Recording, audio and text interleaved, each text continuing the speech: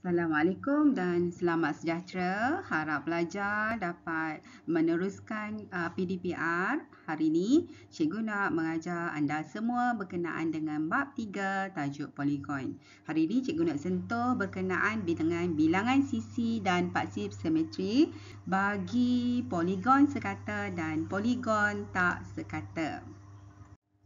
Baiklah, kita imbas kembali apa yang dikatakan dengan poligon sekata. Poligon sekata. Okey, imbas kembali apa yang anda faham tentang poligon sekata. Poligon sekata ialah poligon yang mempunyai sisi sama panjang. Maksudnya sisi dia sama dan sudut pedalamannya juga sama. Okey, dan sudut pedalaman juga sama. Maksudnya sisi dan sudut mesti sama. Itu dikenali sebagai poligon sekata. Okey, begitu juga dengan poligon tak sekata. Poligon tak sekata. Tak sekata. Okey, poligon tak sekata, kita imbas kembali ialah poligon yang tidak mempunyai sisi yang sama panjang. Sudut pedalamannya juga tidak sama. Maksudnya sisi dengan sudut ni maksudnya tak sama. Okey, anda kena faham berkenaan dengan poligon sekata dengan poligon tak sekata. Ingat, sisi dan sudut sama untuk poligon sekata dan sisi dan sudut tidak sama untuk poligon tak sekata. Okey, berbalik kita kepada pembelajaran kita pada hari ini, kita nak lihat bilangan sisi. Bilangan sisi ini adalah bagi poligon sekata. Okey, kita imbas tengok balik poligon sekata, kita tahu bilangan sisi adalah sama. Jadi ada berapa bilangan sisi? 1, 2, 3. Ada 3 bilangan sisi. Okey, bagaimana pelajar ingin mengenal pasti paksi simetri? Ingat, bila berkenaan dengan paksi simetri, cuba anda ambil buku teks. Okey, bila ambil buku teks, okey, buka buku teks dan kemudian tutupkan buku teks. Okey, anda dapati kalau buku teks segi 4, bila anda tutup buku teks, ini adalah tulang bagi buku teks di mana ruangan 1 dan 2 pembahaginya adalah sama. Okey, pembahagi yang membahagikan antara ruangan 1 dengan 2 sama, ini dikenali sebagai paksi simetri. Ini dikenali sebagai paksi simetri. Okey, paksi simetri ini dia pembahagi di antara sisi dengan sisi. Bucu dengan bucu. Okey, bila kita bahagikan bucu dengan bucu, maka sisi bagi bilangan paksi bagi simetri. Bilangan paksi simetri kita tengok ada berapa. Okey, kalau segitiga, ini adalah segitiga sama sisi. Cuba anda ambil kertas, okey, tengok, lipatkan kertas tu. Adakah kertas itu boleh membahagikan bahagian yang sama banyak? Okey, keluarkan kertas. Okey, sudah semua? Keluarkan kertas. Okey, kalau kita lihat segitiga sama sisi, cikgu bagi contoh. Okey, katakanlah sini segitiga sama sisi.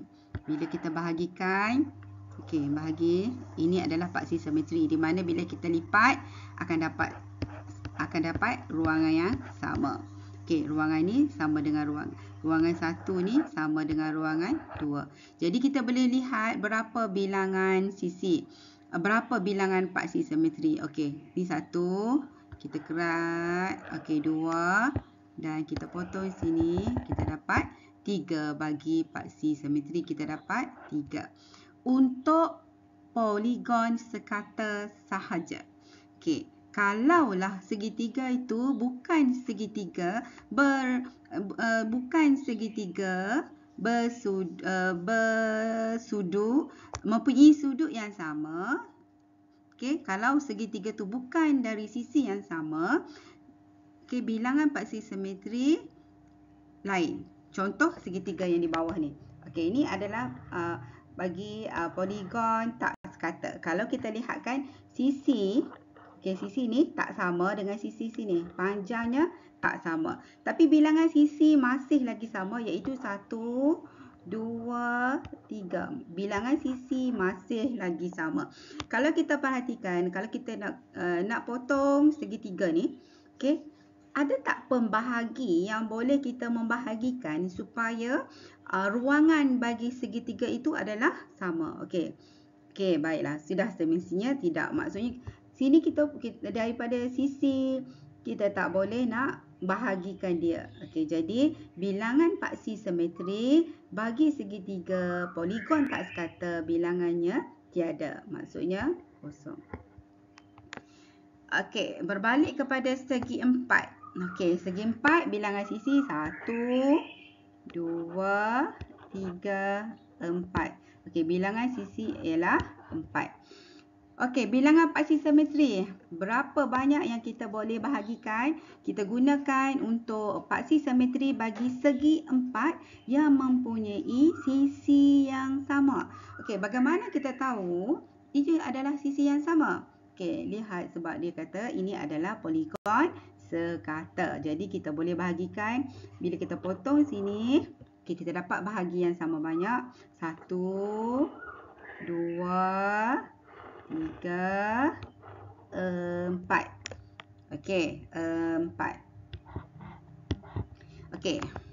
Kalau segi 4 bagi poligon tak sekata, okey, kalau segi 4 bagi poligon tak sekata, kalau kita bahagikan macam ni, 1, okey, boleh. Kiri kanan, 2, boleh.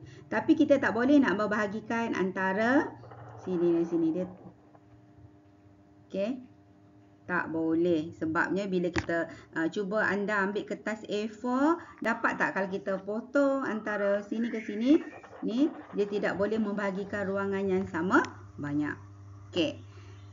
Okey, begitu juga seterusnya dengan pentagon. Pentagon ada berapa sisi dan heksagon ada berapa sisi. Nanti anda teruskan dengan pengiraan bilangan sisi.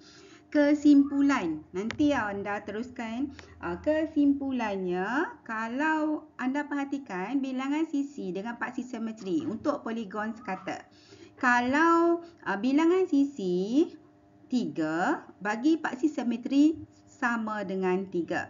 Kalau bilangan sisi segi 4, bilangan sisinya adalah 4, maka bilangan paksi simetrinya adalah 4, sama.